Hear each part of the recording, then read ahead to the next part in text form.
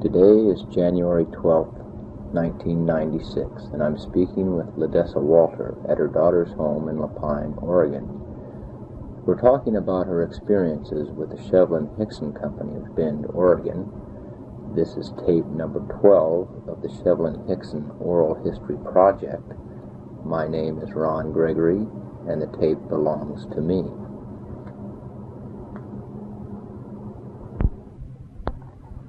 I'd like to begin this interview by asking you when and where you were born. Portland, Oregon, December the 8th, 1904. What were your parents' names? Emma and Arthur Chapman. Can you tell me something about them, their occupations, characteristics? Well, we lived in Portland, and my father's health was poor. He had TB. They said he had to get out in the country, fresh air. And so they filed on a homestead at, it was Fremont then. It was all the different communities, Fremont, Lustina, Fort Rock, Cloverdale, and all. Every section had a school, of course, for the kids. And this was located where? Well, do you know where Fremont is? Down in the Fort Rock area. Yeah. There was 6 miles difference between Fremont and Fort Rock. And we didn't have cars, weren't plentiful in those days, and so you just used a horse and buggy. So your mother and father then moved from Portland because of your dad's health to basically the Fort Rock Valley area. Okay, and when was that?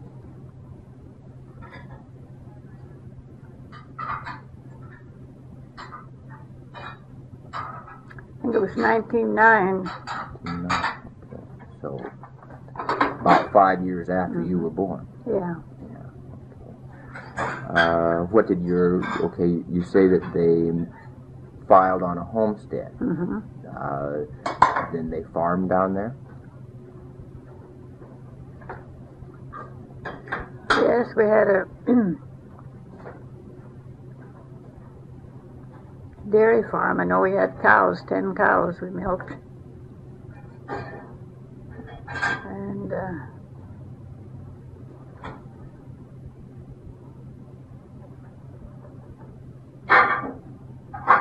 there was a creamery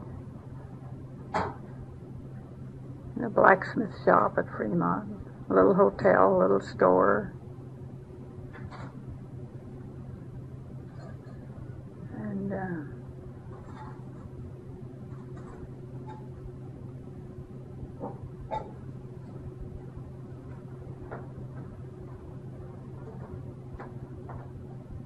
was that your mother and father's primary occupation then, was the dairy farm? Yeah, okay. And that's how they made their living, was through the cows, selling the cream. Selling the cream, yeah. Okay. How many brothers and sisters in your family, and what were their names? I had one sister. Her name was Eva. Did your parents bring you up to consider certain things in life important?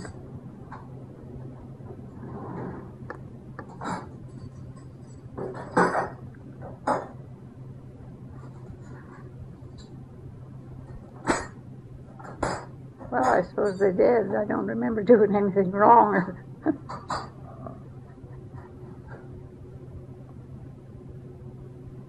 Anything. Okay. Let me ask you, what sort of family activities did you enjoy the most?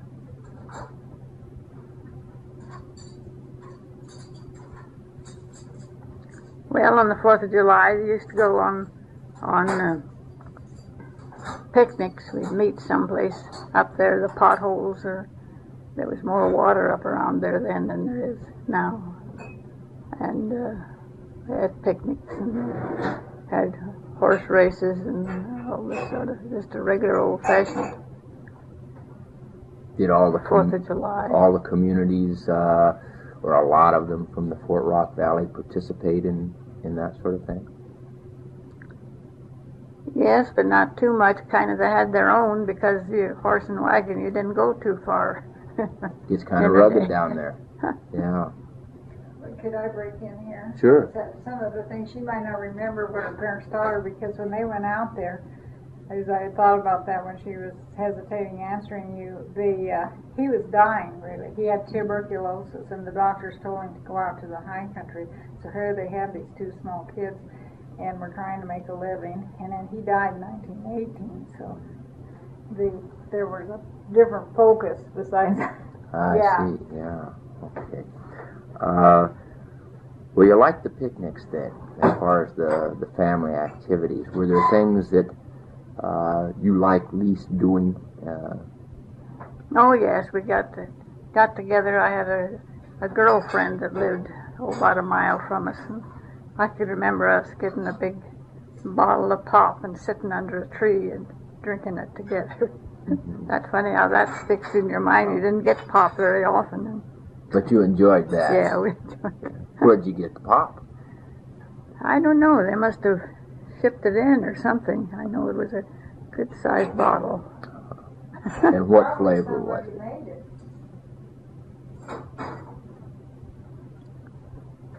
I've forgotten that. It was pink, I know. Okay, maybe strawberry. Yeah, could be. Okay, outside of the family, what sort of child activities did you most like to participate in?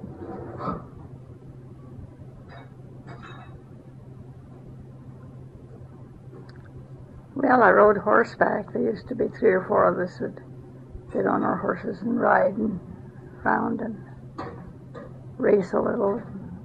When you went horseback riding, did you have any particular place that you went? No, we just wandered around in the woods, didn't get lost. Mm-hmm. We lived just at the, we always say, when they said, oh, you lived on the desert, I'd say, no, I lived at the edge of the timber. Did you ever see any Indian artifacts down there? Yes, we used to pick them up every once in a while. I know I had a tobacco can full, and I don't ever know what happened to it. Long spears and little ones, and that used to be a outing to go and hunt arrowheads, especially after the wind blew. You know, it would uncover. Was this a family activity that you did? I don't remember my folks going on that. Just the young people. Yeah. Okay. Okay. What kind of responsibilities did you have as a child? Well, we had chores like everybody else. You had to carry in wood and stack wood. I can remember, I guess it was green wood or something. We'd have to stack it so the air could go through it. You know, we'd make squares and so that it would dry. Mm-hmm. I can remember that. And of course, as I got older, I milked cows. I milked 10 cows for a long time. How'd you like that? Well, I didn't mind it. How about house cleaning or things like that? Well, I had a sister who was older, and she did that. Mostly I did the outside. But I thought the kids, I can remember that yet. We had a cow. She had a slender wart on her tit. It was kind of in the way when you... Well, I didn't think anything about that. And I thought, what's she doing with that? I'll just twist that off. So I did that, and wow, she kicked me clear across. I can remember that yet. And I thought, well, you're a crazy thing. You might have known that. It would hurt. Yeah, I can imagine. As a girl, did you have a way of earning any pocket money? You talked about going and getting a bottle of pop with this friend. No, they didn't have no store close, so we didn't. When my father would go, where did they go? Was it to Shanico when we first moved there or something? He'd always bring us back a sack of 4-hound candy. We thought that was really... Well, Shanaco's a long way Yeah, from that Fremont. was a long ways. Well, that's where the railroad came through. And so was there a reason he was going up to Shanaco to the railroad? To get supplies. Oh, okay.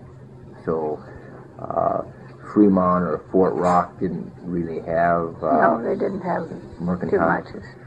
A store later on. Okay. Did you contribute to the family income?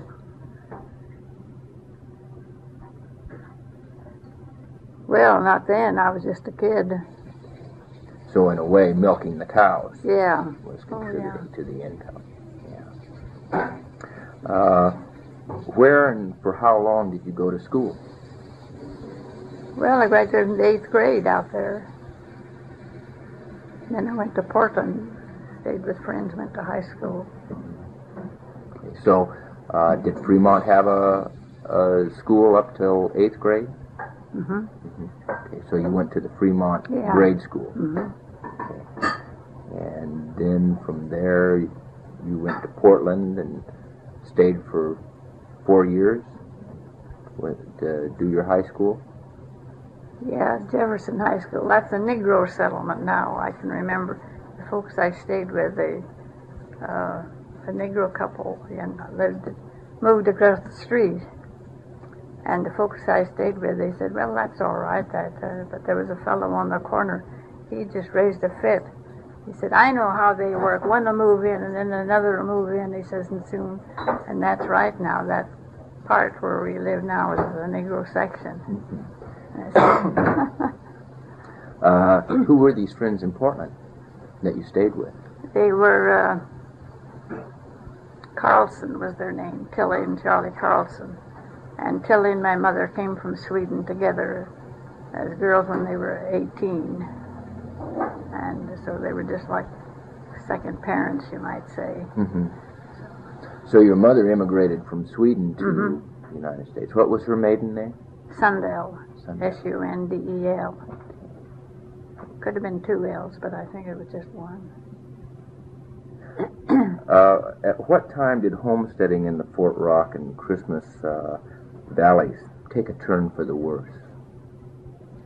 Do you recall?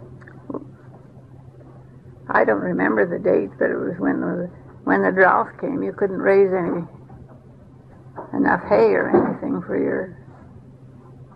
your stock. So when you moved there in 1909, were things pretty good? Yes, the grass was lots of grass, bunch of grass, and one thing another. But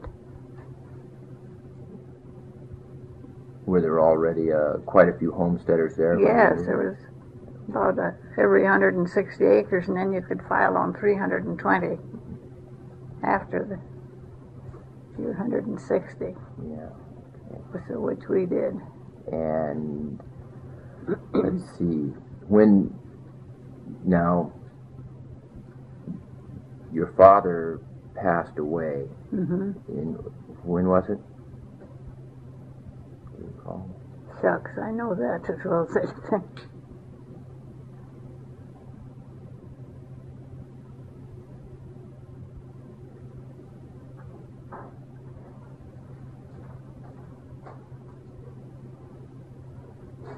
At the moment, I can't tell you. Yes, when Grandpa passed away. Yeah. I think it was 1918. I think that's what it says on the tombstone. Okay, so 1918, and how? That flu epidemic. Okay, yeah, just after or close to after the First World War, the flu epidemic. Yeah.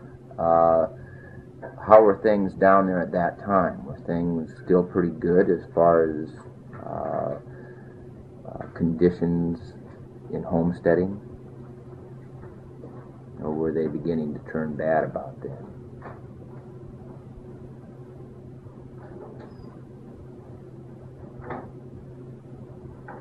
Well, I don't remember. I was just a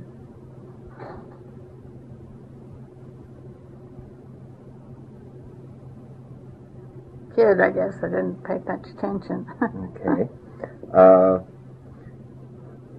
When did you leave the Fort Rock Valley? Or Fremont? When I married in 27. Okay. So you were there then from 1909 until 1927. Mm-hmm. Okay. And you continued working on your parents' dairy after your father died? Yes. Mm-hmm. Yeah. Okay. And so who was taking the product to market?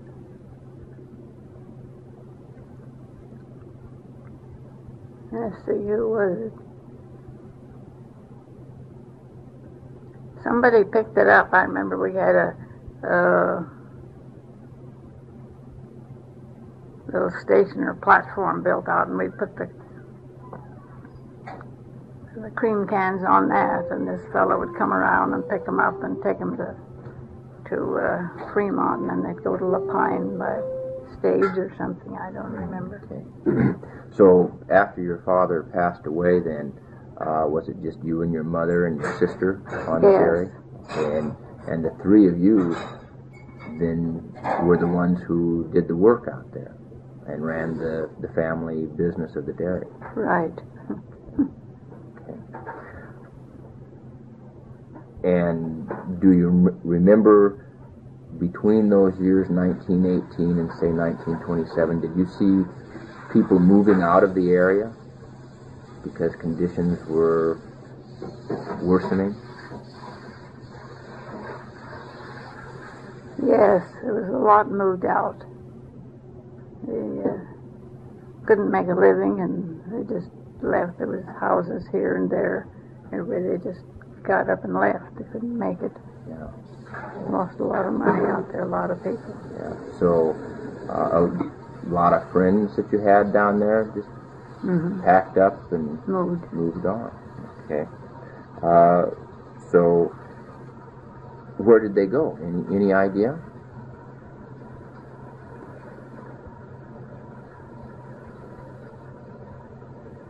No, some had friends somewhere else, and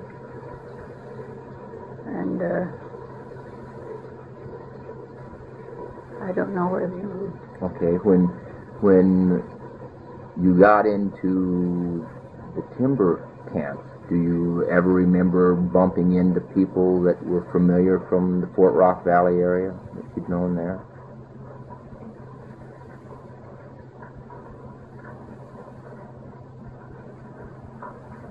No, not that I remember. Okay, so whether those people then who moved away from their homesteads, that they may have moved into the timber camps, you don't know? No. Okay. You mentioned that your mother had immigrated here from Sweden. What about your father? Where did he come from? He was born in Iowa. That's about all I know. Okay. How was it that you came to work for the Shevlin-Hixon company or live in a Shevlin-Hixon camp?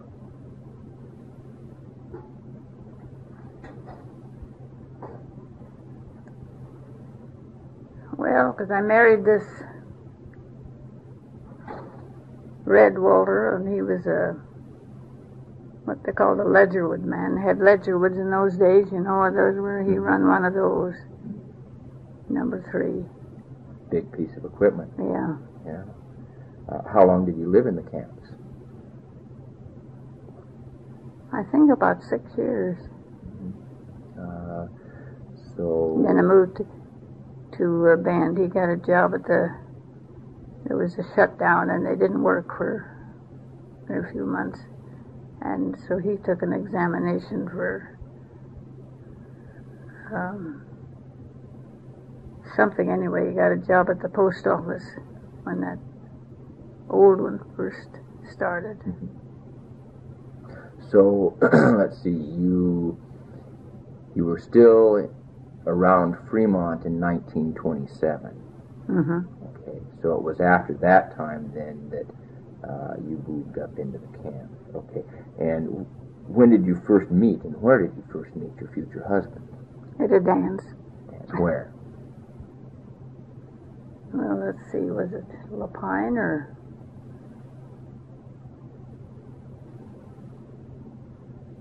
I believe it was at Lapine at a dance. And that was Oh, about what time?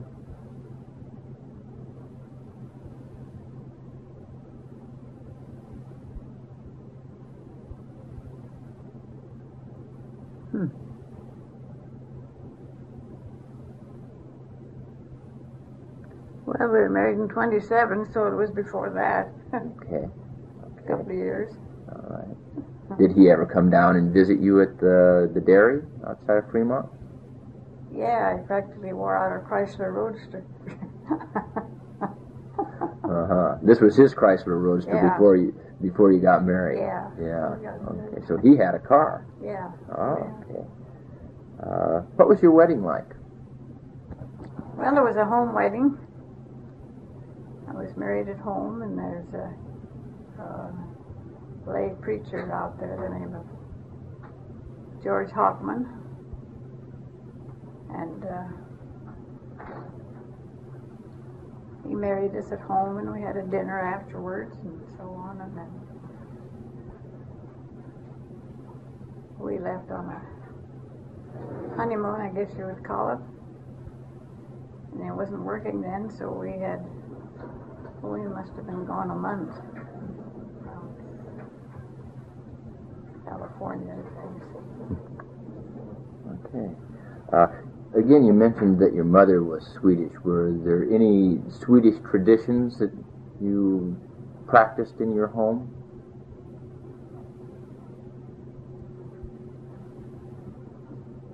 Any particular way you may have celebrated Christmas or Swedish baking?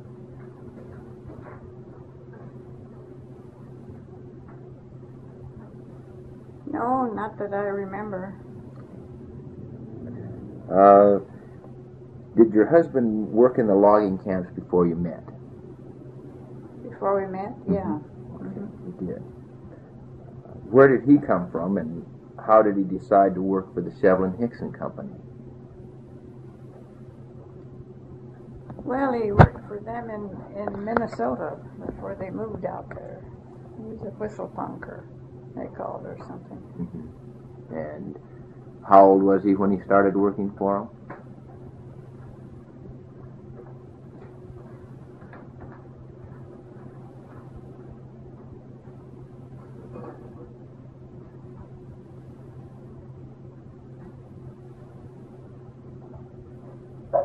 Well, a whistle punk wasn't very old. It seemed to me he was 14 or something. Okay, so he started at an early age. Yeah. You remember where in Minnesota he came from? Kellier? That kind of runs in my mind. Kellier. Okay. Out here in the Bend area, what kind of work did your husband do for the company? Well, he run this Ledgerwood. They had these big machines. I think they had 3 Ledgerwoods, they call them, and he run one of those. So you moved into the camps then after 1927, or thereabouts. Yeah. Where was the camp located at that time? Or did it have a particular name? I don't know. It was 3 miles off the highway, I know, because the road was terrible. If you wanted to go to Bend or something to get that 3 miles to the... Does Cliff Camp ring a bell? No. No. Okay. It wasn't too far from what they used to call a stage station. Oh, okay. Summit Yeah. Stage Station? Yeah. Okay. How long did your husband work for the company?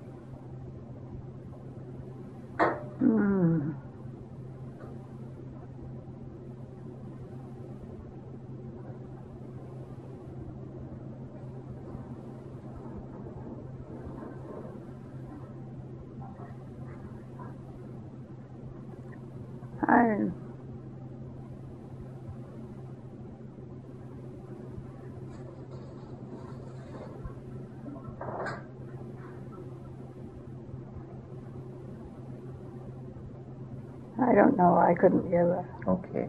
Well, that's all right. So he was working with the company back in Minnesota. And when the company came out here, did he decided to come with them? Yes, I think so. That's a long time ago, you know, your memory. Sure, sure. Do you remember? He was in World War I, so he was in the service between the time he was Bristol Punk, and when he came out of the service, he must have went back to going back there. Okay. And then came out. Okay. So I was born 1931. They were married 1927. And I think I was about 3 years old when they moved into Bend, so that can kind of give you a little bit of time how long. Okay. But he came out here to work then after the First World War. Okay, so probably late 1918 or 1919 maybe. Yeah, okay. Did he ever meet your father?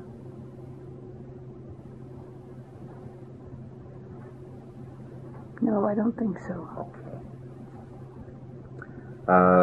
Did you or your husband have any relatives that lived in the camps? Yes, my husband's brother lived there, Harry, And his wife. And what did Harry do? What did he do?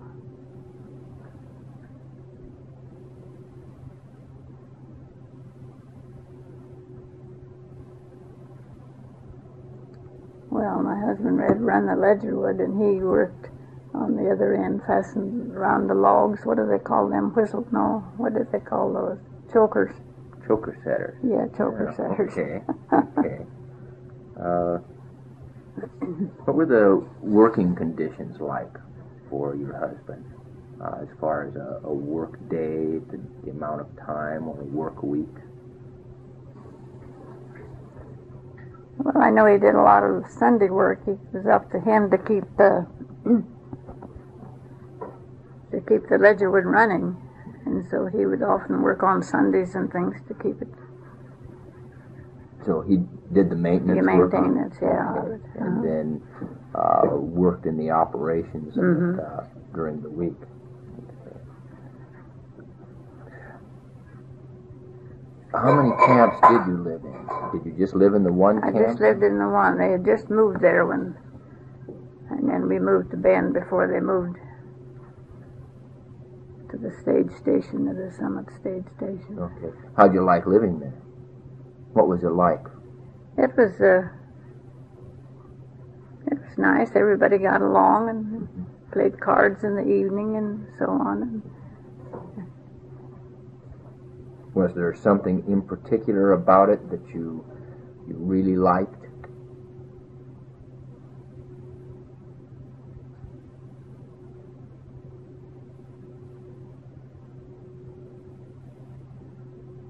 Well, it was just life. You didn't dislike it. It was just, that's the way it was. A story about how the ladies used to like to beat each other getting their laundry on the line on wash day. Do you remember telling us about that? I don't remember that. And this one lady always got hers out before everybody else, and everybody was trying to get their husbands off to work to get their laundry out and beat her, and then you found out she was doing it on Sunday night and had it ready to hang out. And that's why she beat you up. I can remember you telling about that. Yeah, I don't remember that. So that's something you disliked then? Yeah. Yeah, okay. Do you remember how much the company charged for the housing? Well, it just seems to me it was $10 a month.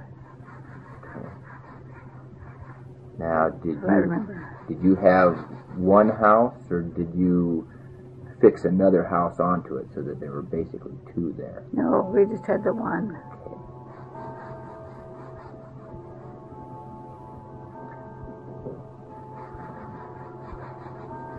They had porches like on them, and when they moved them, you know, they just fold up the porches to the house. Okay. And what about the roof? Was there a roof that came over the porch? Mm-hmm. Okay, so Yeah. So the porch folded up, and the roof over that must have folded down. See, that shows it.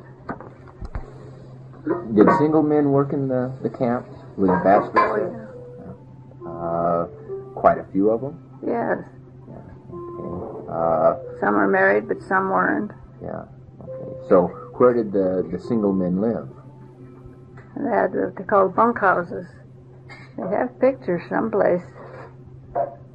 The bunkhouse with the men sitting around. Do you have that, Yeah, Mary? it's in one of those albums because I saw it the other day. Oh.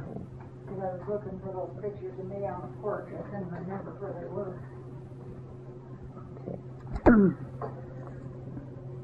Many camps kept livestock on hand for a ready supply of fresh meat. No, they didn't. They didn't, huh?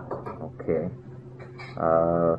Now, in many Pacific Northwest logging camps, oftentimes there was kind of a wide variety of people. There were, of course, Scandinavians, but in places in the Pacific Northwest, sometimes there were Chinese, or there were Japanese, or Greeks, Italians. Do you remember what the makeup of people's nationalities were in the camp?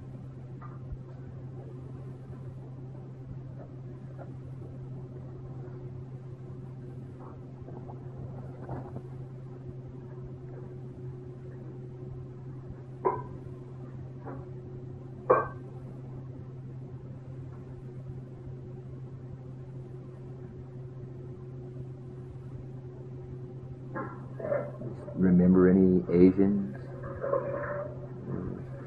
Any blacks?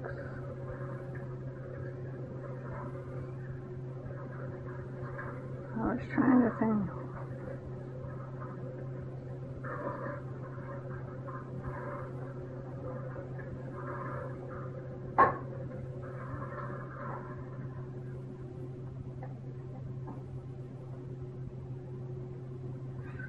I think they were Scandinavian. Okay, but you don't recall any Asians or any No. blacks or Hispanics? No. How about Eastern Europeans with, say, Austrian names or Polish names like Prokopovich? Yes, there was names like that. Petronovich and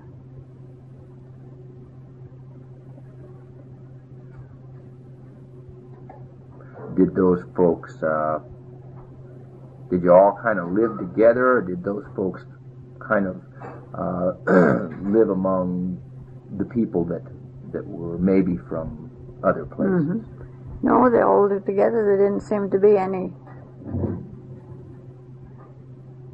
strife between them that I remember. Do you remember, now, folks that I've talked to, the Makers and Clint Olson Jr., I know them. they remember a number of people, especially on the steel crew, as being from Eastern European countries, Austria or Yugoslavia. Does that ring a bell with you?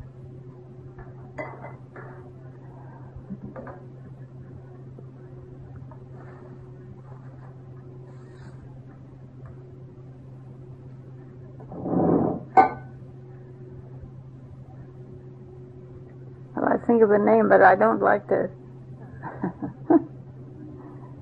say it. Maybe I'm dreaming or something. But they used to call a certain bohunks. Okay. Tell me about that. Was there a particular reason?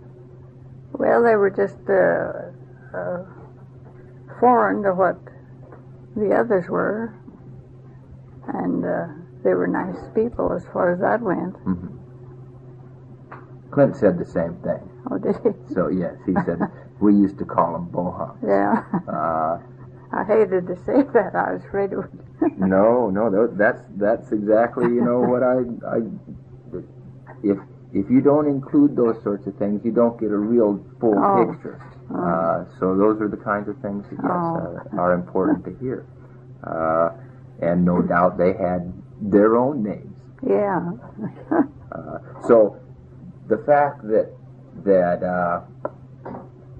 there were folks that you might call bohunks kind of indicates that there might have been a certain population of them there. Yeah, there was quite a few families like that. Any foreign-speaking folks there? No, not that I remember had any trouble understanding them. Mm-hmm. Okay, they didn't speak broken English. Mm-hmm. How did families get their groceries and other supplies in the camp? Well, they had a big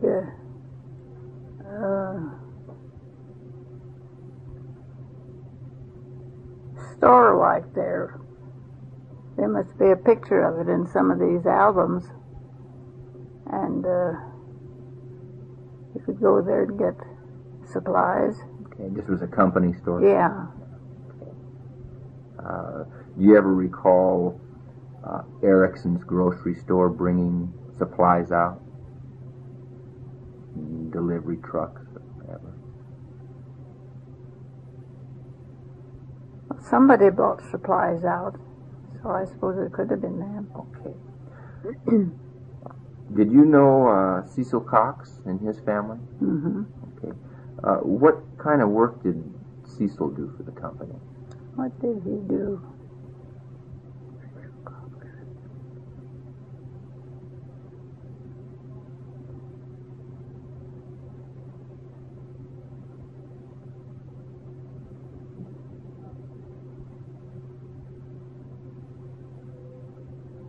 Some of them pictures should tell. Okay. Was he a locomotive engineer?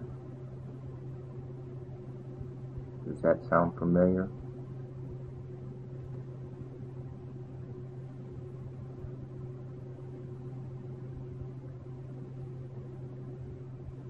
He could have been. That's so long ago. Yeah, I know. I was sitting here thinking the same thing, you know, that these are maybe things that you haven't thought about for years. Who knows how long. So, yeah, I'm sure it is difficult. Okay, well, let's shift a little bit then. What was the school like in the logging camp? Did they have a school? Oh, yes, they had a school. And had a teacher. What was her name?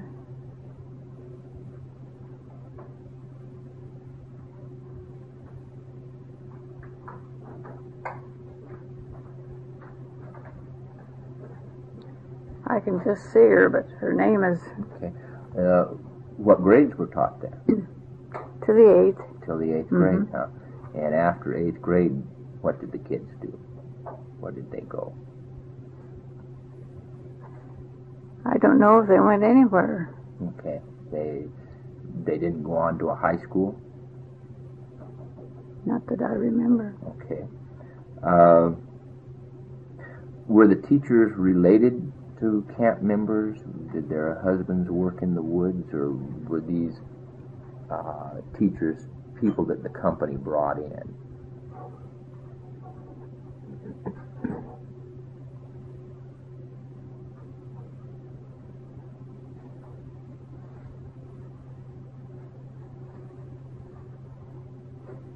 I don't know whether the company brought them in or not, but they were good teachers. Okay. I can remember that. Okay, what about church services? Was there a designated place for religious worship? Yes, we had Sunday school. Okay. Was there a minister? Well, at first it was just local, and then they called the pastor of the Pines. George Redden was his name, and he was conducted services. And Did he live in the camp? No, he didn't live in the camp. He just came out. Okay. And then, what can you tell me about George Redden?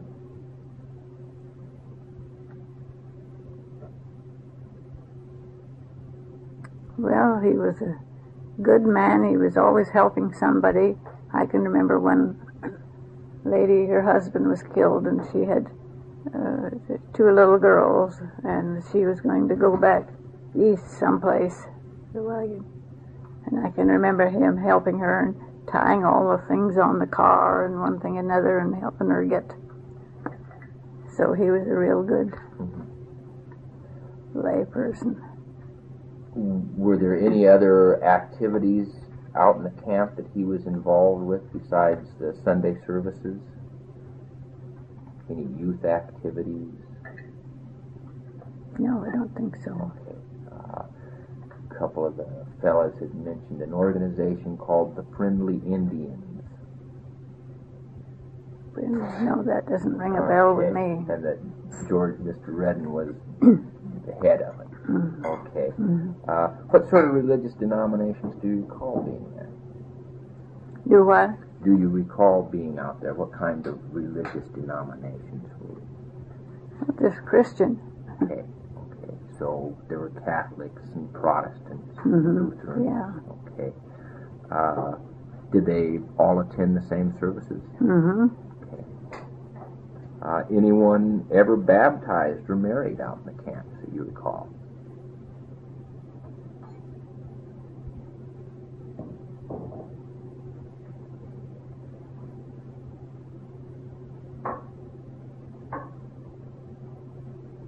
Seemed to me I remember attending a baptism down by the river, but I can't.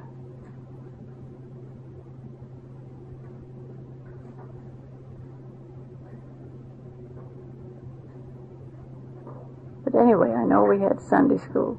Okay. Church. Okay. Let's talk a little about women activities when they're in the camps. When the men were at work and the children were in school, what did the women do with their time?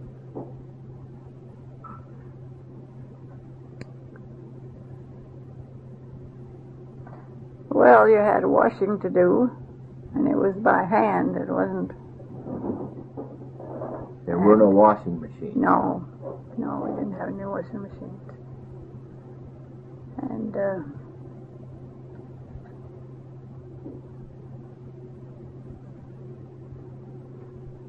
kept you busy.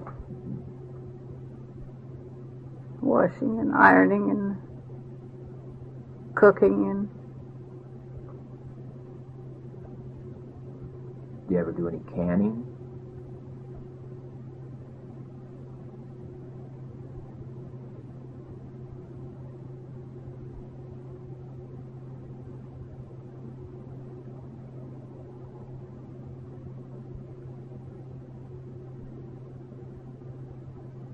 No, not then, I don't think. Okay.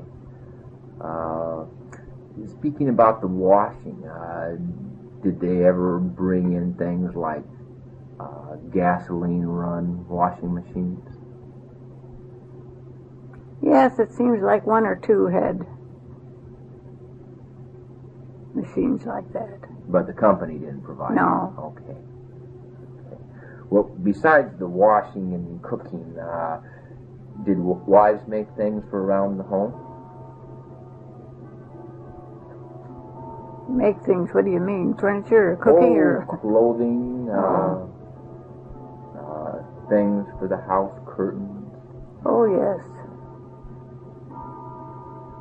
We all made curtains of one sort or another and had in the windows and so on. Okay. We didn't just have bare windows. Okay. What sort of social activities did women do together for entertainment? Say the washing and the cooking and whatnot was done. Did the women get together and socialize? Yes, they had a club. What did they call the club?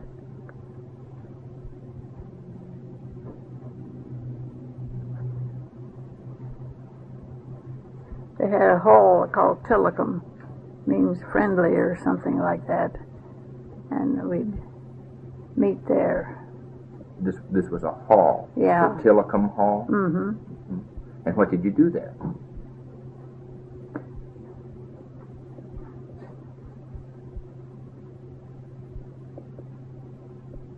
Well, we held socials there. I can remember that. And it was just a get-together, just acquainted, talk, visit. Drink coffee, Yeah. talk about the family or the Mm-hmm. kids, or, share information as Mm-hmm. far as illnesses or things like that, or Mm-hmm. child illness. Okay. Were there any kind of community services that the women participated in?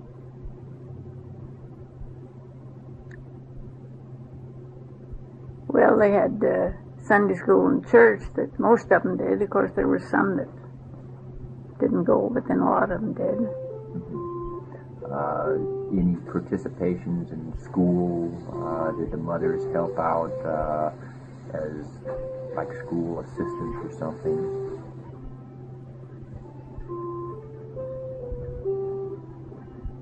Seemed to me there was one or two that did.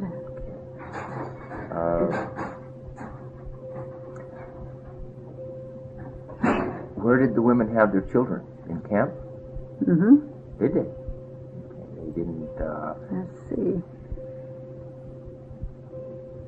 No, they went to town and stayed with somebody. The Bend. Yeah. Okay. If children became ill or injured out in the camp, how did they get medical attention?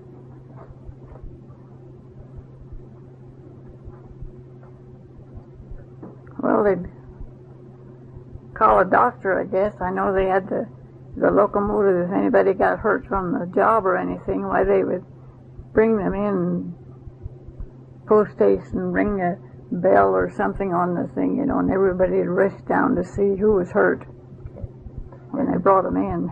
And, okay, so that was from the woods. Would they do the same thing if someone was injured in the camp? If a wife was injured or a child was, you know, severely sick or hurt, and then they'd run them in on that to town? Yeah. Did they have any medical facilities there in the camp?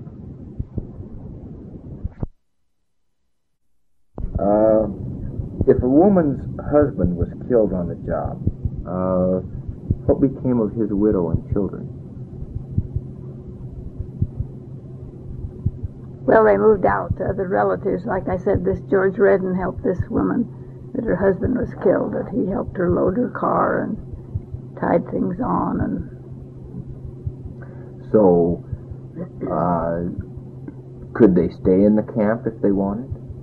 I suppose they could, but then there was no way then for them to earn a living. Yeah, and they were company-owned houses. Yeah, Yeah. Okay. Was working in the woods a dangerous occupation? Oh yes, but then you had to be careful, you know. Were men ever injured or killed while working on the job? Do you remember? Yeah. Do any particulars come to mind?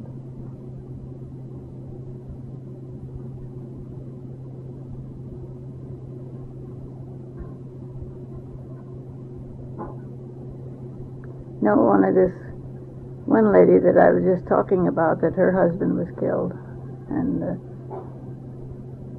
she had relatives someplace, and this George Redden helped her load her car and tie things on and so on, and so she moved. Do you remember how her husband was killed?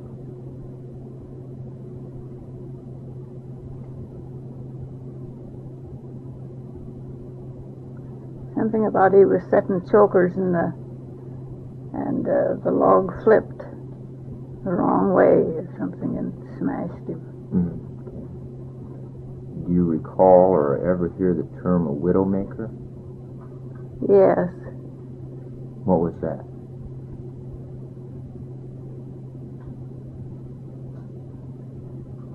Well, it was some way they were handling the trees or something. I can remember if they didn't do it just right, why it would flip the other way or something. I can remember them talking about this. Okay. You said that your husband operated a ledger work. Now, do you suppose that was dangerous work? Maybe not so much for the person inside, but didn't that piece of equipment pull the logs into the landing? Yeah. I wonder if people ever got hurt during that process. Well, sometimes, but then they were awful careful. They really were safety conscious. Tried to see every angle of it before. Sure. Okay, so if So if somebody was injured then, what would they do to get them to medical attention? They had a locomotive or something that would take them to Bend, load them on that, and away they'd go. And they had a hospital there in Bend? What do you remember about the kinds of entertainment that were available in the camps? Well, they had a baseball diamond for the men. They played baseball at night. And then they played cards in the evening. And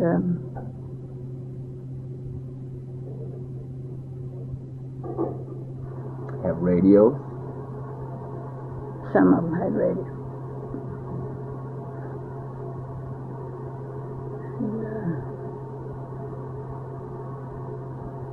They kind of have picnics down by the river. I can remember that.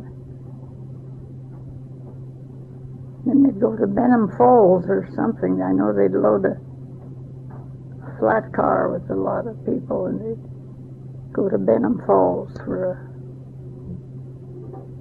Was this a company-sponsored picnic? I think so. I think that was it. And did anything in particular occur at those picnics? Was it a big affair? Lots of people there? Or? Lots of people. They had horse races and one thing and another like that, and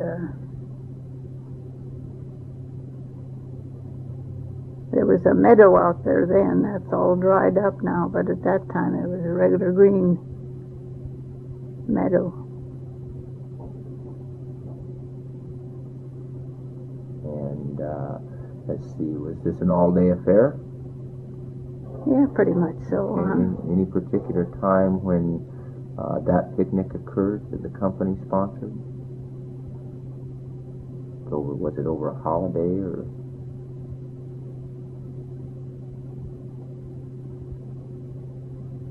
No, I suppose they had a time. Seems to me September, but maybe Labor Day. Labor Day, yeah, could be. Yeah.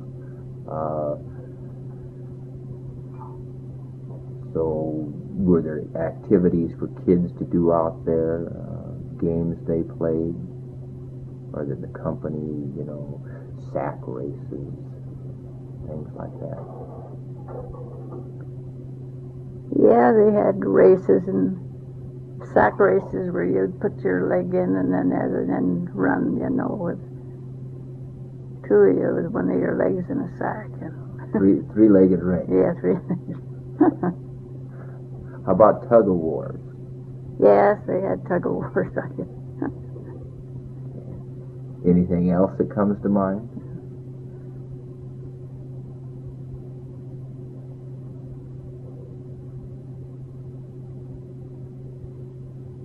No, the baseball, I know we used to... We could sit, they had a barn or a shed that the horses was in, and the baseball diamond was back of that, so we could sit on the shed and watch the baseball game. What were the horses used for?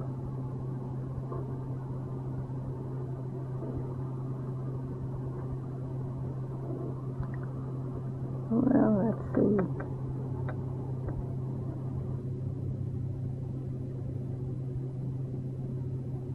Now I'm getting mixed up between the schools and the...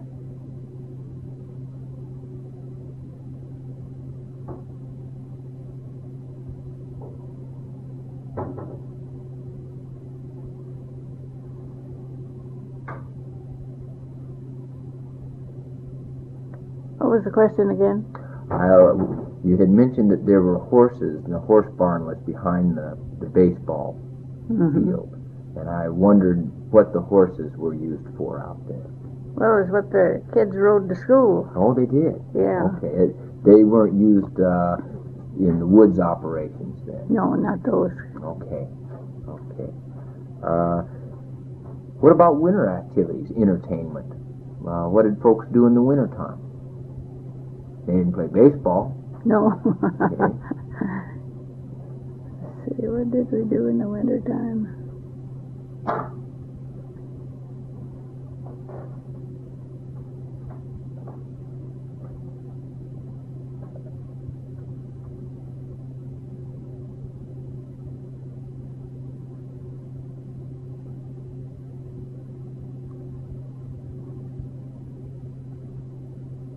ice skating or skiing?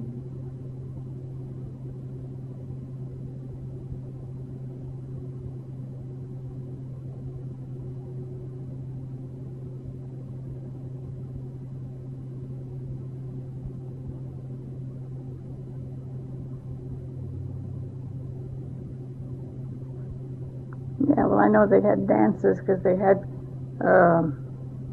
covers along to put over the horses. Covers along to put over the horses. Yeah, horse blankets or something that come around so they didn't get so cold. Okay. So they didn't have many cars out there? No. Okay. Were the dances held there in camp?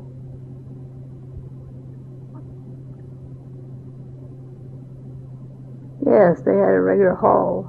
A community hall. Community hall, yeah. Who played the music? Well, anyone that could play. So There people, was always somebody could play the piano or the guitar or something. And people there in camp then provided the made music. their own. Okay. What were those dances like? Were they a kind of a community affair? What did parents do with their kids when they went to the dances?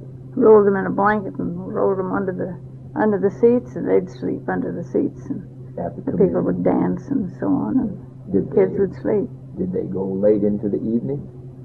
Oh yes, they'd go to the next morning sometimes. They did, huh? Yeah. So the folks out there knew how to have a good time. Yeah.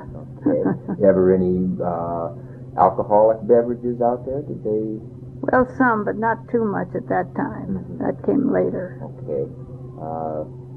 Did they ever get rowdy?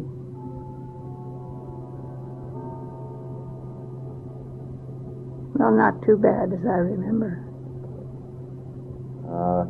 You talked about the baseball field, and where did the fellas get the equipment, the bats and the gloves and the balls? And did the company sponsor any of that? Or? Must have been, because they always seemed to have the bats and the balls. And did they play other teams outside of the camp?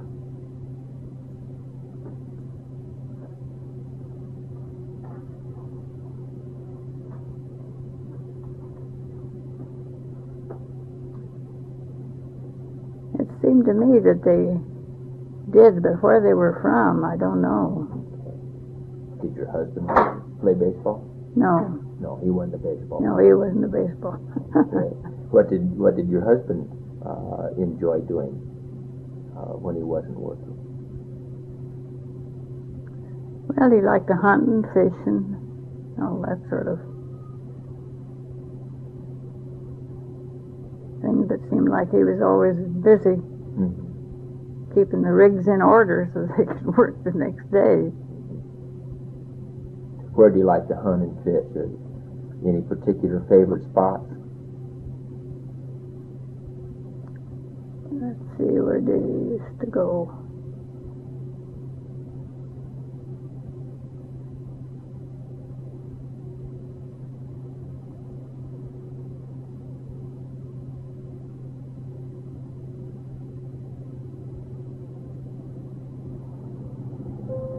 No, I don't remember. It seemed like there was just fish most anywhere then. Okay. Not like,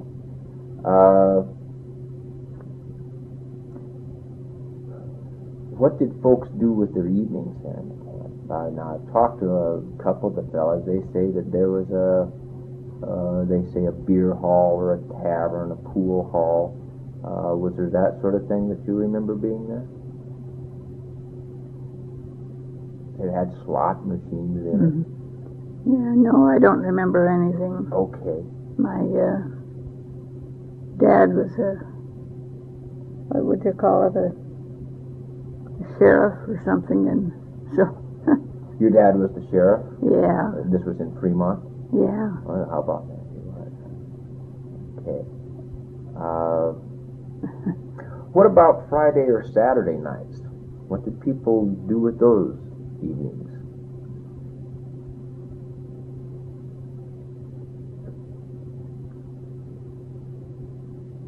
Well, there was a lot of card playing. I know pinochle and different name. Seems to me a name Whist runs in my mind, but I can't remember how it was played. I just remember the name. And people would get together then and do those Yeah. things. Okay. And then I assume that dances were on those nights. Oh, yeah. Okay. Did you ever come in to Bend on a Friday or Saturday night?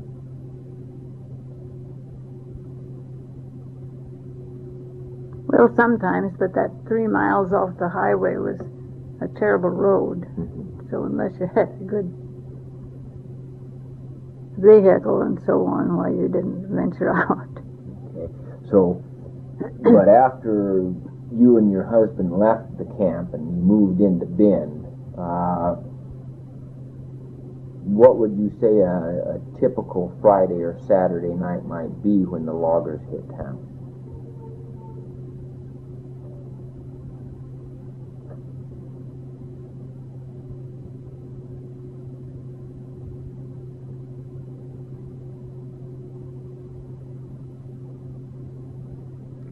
I don't know. They just had a good time. Okay. Any particular places in town that you recall that they might have patronized?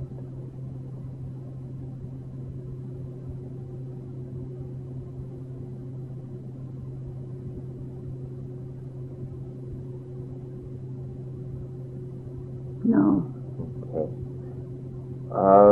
You remember a place called the Hippodrome? What was that? Well, that was a dance hall at first. The dances were held there. It was a big, I can remember, it was a big hall, big floor. And they held dances there. Did you ever go there? Yeah? Did you? Okay. How long was it open? Or I should say, maybe when did it close? Do you recall that? I don't know. I suppose as long as anybody stayed there, probably. When did it shut down for business? Was it still there in the 40s or 50s? I don't know. Okay. So then, once in a while, you went into the Hippodrome to dances, you and your husband, and it was in Bend. Yeah. Did it draw a pretty good-sized crowd?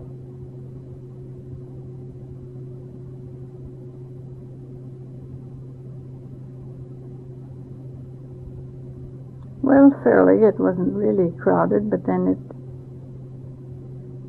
had its share of entertainment. Anything else for entertainment there besides dances?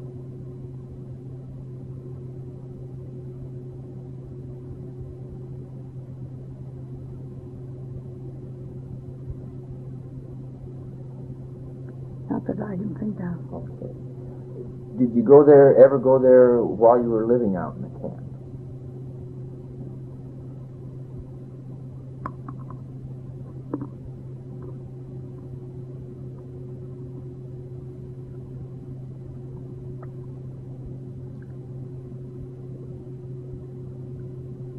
Seems to me we did once in a while, but I don't remember. All right. What about labor disputes? So, do you ever remember any problems with labor disputes with the company? No, I don't. Okay. Did they have a union that you're aware of?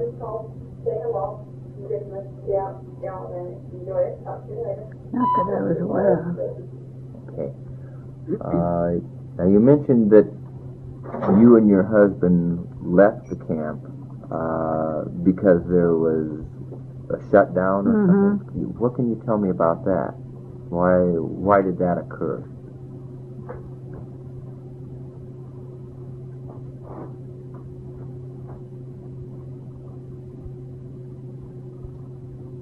Yeah, why did it occur?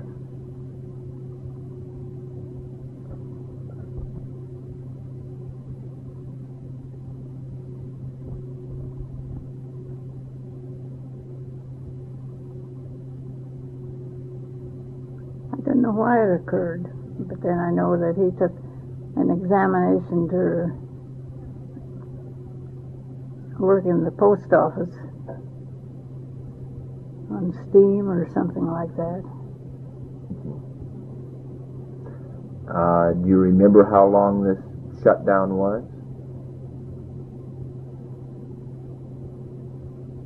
No. Okay. Do you remember about what time it occurred? Must have been just before you left the camp.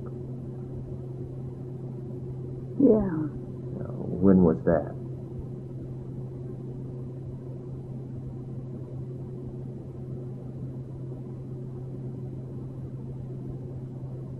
See, when did we leave the camp?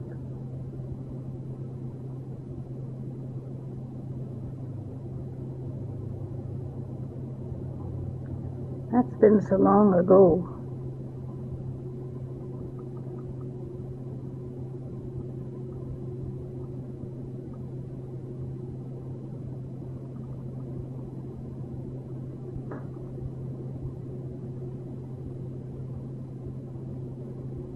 It was when the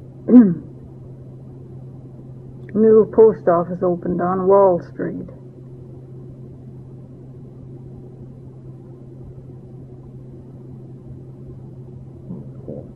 And I don't know. Okay.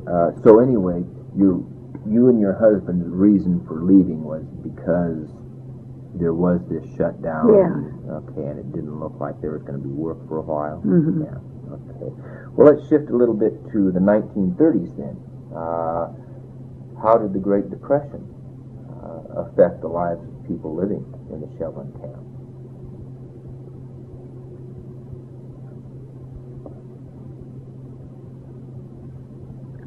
Well, I don't exactly know how to answer that. Well, what do you remember life like then during the Depression there in the camp?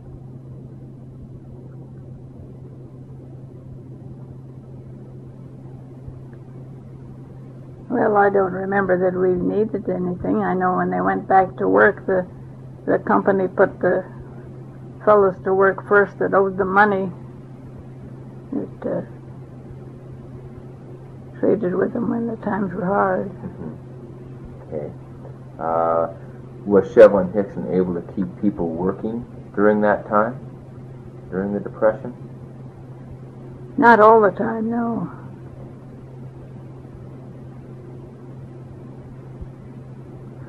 Because that's when we moved to town. Okay, so in a way it sounds like then it was because of the Depression and because of maybe logging camp or logging operation shutdown that you decided to move. Mm-hmm. So things might not have been real good. No, right. Okay.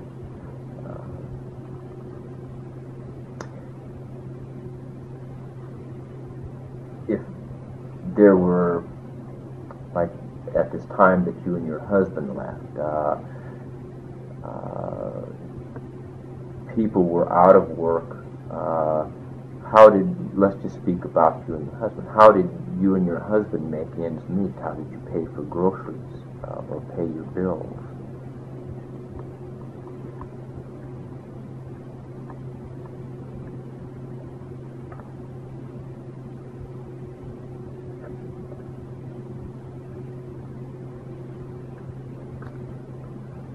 Well, I don't remember we had any trouble. He must have worked.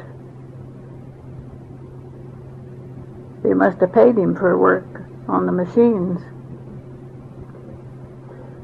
Do you remember if many people left at that time because there was a lack of work? The bachelors, for example. Do you remember there being fewer bachelors at that time, or if families that weren't working felt like, well, we have to leave and see if we can find something where we can work? Does any of that come back to you? More people moving away at that time than, say, at an earlier time? Or did they stay?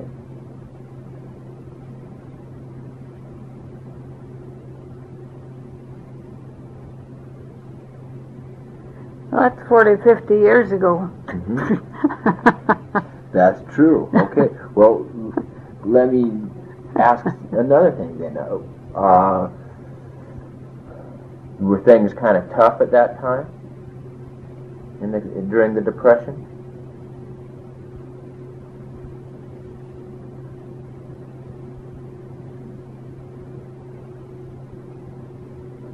Well,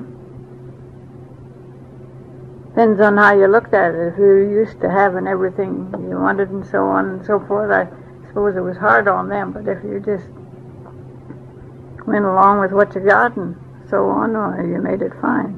Kind of like today.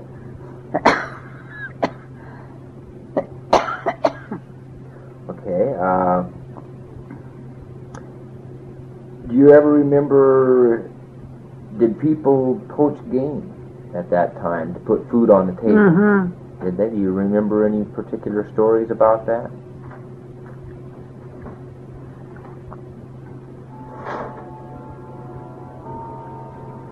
Well, I know we used to have a government man lived a sort of a game warden, I guess, or something about a mile from us, and he was a bachelor, and we used to have him to eat, every once in a while.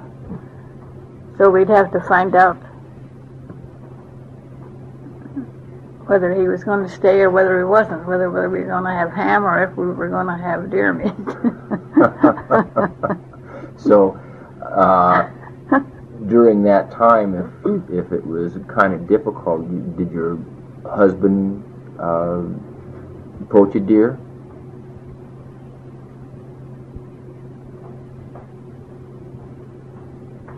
No, that was before I married him. I remember we had to poach a deer once in a while to have some meat. Okay, so this was back at Fremont. Yeah. Okay, all right. But the government man, was he out of Fremont or was he more out of the camp? No, I think he was out of Fremont. Oh, okay. But do you remember during the Depression whether or not, if times were tough, people might look upon it as being a necessity? Mm-hmm. And I was just, one of the things that I'm trying to, find out is, how people were able to cope with things if they were difficult. If they were not working, and not working, didn't have the money, and didn't have the money to get groceries, then that doesn't leave you a lot of alternatives. No, they would kill a deer, and they'd always send word out from the pine the game warden was, and then everybody would hide their deer meat. Mm-hmm. So, it sounds then that it might have been a common occurrence. Mm-hmm. And the game warden lived in Lapine? Yeah. Okay. And somehow word would be gotten out to the folks there that the game warden was on his way. Okay. And what would folks do with the deer meat then? Or did they they'd hide it in the hay or someplace, or casual observers wouldn't find it. Okay. And how did the game warden feel about that? I mean, these were tough times. Yeah, I know. Sometimes I know once they shot the horn off his saddle. They did, huh? How did that occur? I don't know. He was searching through the woods or going along, and all at once popped. So then he didn't look any further. Mm-hmm. Were they aiming for his saddle horn? I imagine they were. I don't think they had murder in their heart. That's pretty good shooting. Yeah. It's probably a good thing that's what they were aiming for. Yeah. Okay. Do you remember what that fella's name was? Okay. And you don't recall when it was that you moved from the camp into Bend?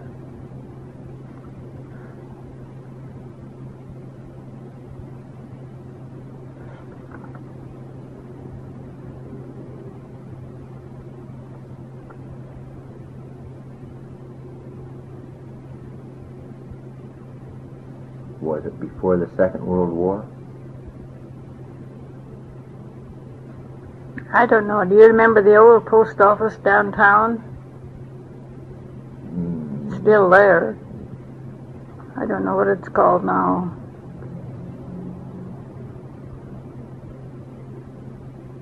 When that opened up, we moved in there, and he had charge of it. Was steam heated or something, and he had charge of that. Okay, so when you moved into town, you left the Shevlin-Hixon camp. I guess I didn't understand when you had mentioned it before. Had he taken a correspondence course for steam? Mm-hmm. Okay, and then he operated like the boiler in the new post office. Yeah. Okay. And how long did he do that?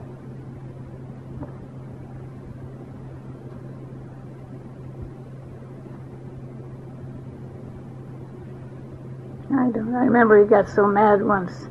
Somebody wasn't getting enough heat or something, and they went down and pulled some levers and one thing and another, and pretty near blew the thing up. Boilers can be pretty dangerous that way. Yeah. Did he do any other kind of work before he retired?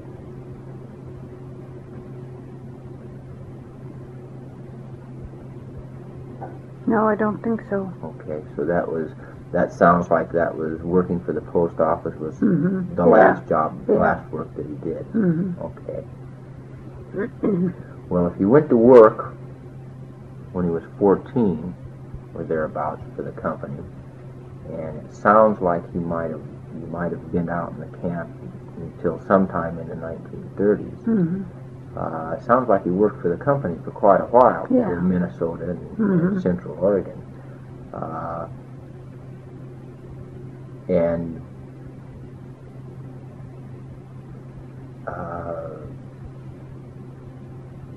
it leads me to believe then that with that sort of work record, that things just might not have looked like they were too good on the horizon for him to stay. I mean, that amount of years is considerable employee loyalty. So it sounds like maybe it was during the Depression, things didn't look real optimistic. Yeah. So he took this correspondence course, learned about steam, and then got the job with or taking care of the post office. Okay. But you don't remember anything about being out there during the Second World War? No, I don't. Okay, so it must have been before that. And even though it doesn't sound like you were living out there, your husband was working for the company anymore, when do you remember hearing about the company selling to Brooks Scanlon?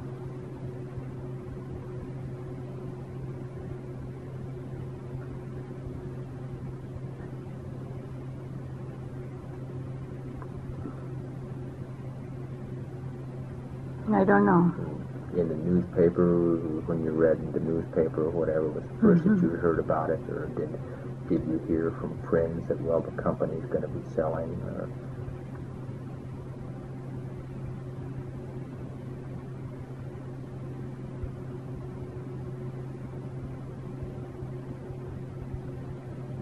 I don't remember. Okay.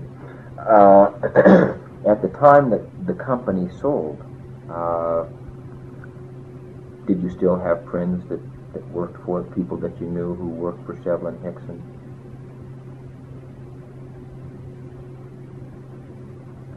I think so. Do you remember how they responded to that announcement?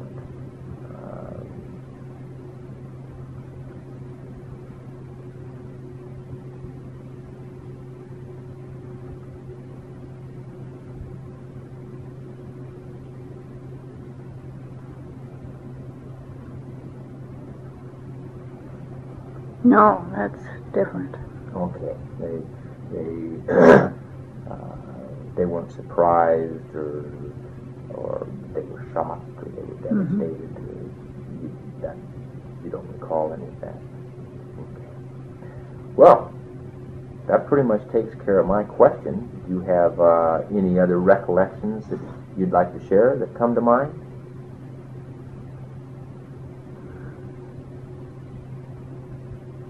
Not now. I'll probably think of a dozen after you're gone. Well, as soon as I walk out the door. Okay. Well, that's the way it works. That's the way all our minds work. Okay. Your husband knew Bill Bear. Oh, yes. Did he know him from back in Minnesota?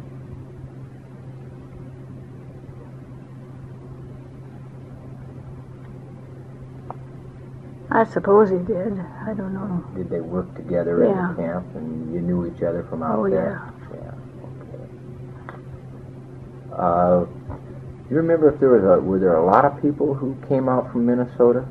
Seemed like there was. Yeah. That followed Shevlin out there. How did people get a job working for the company?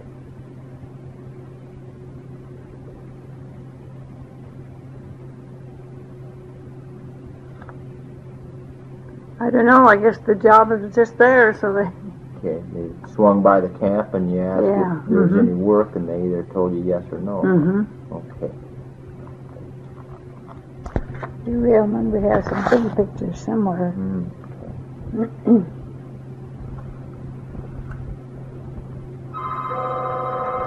The logger there that worked with my husband. Did He was a high climber, what they called a high climber. George Tracy was? Yeah. How about that?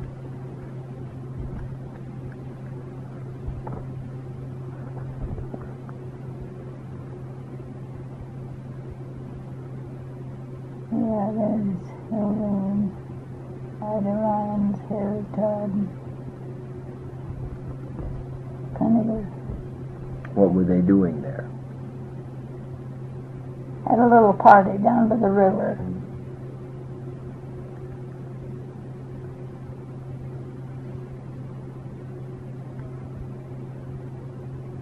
Mm-hmm.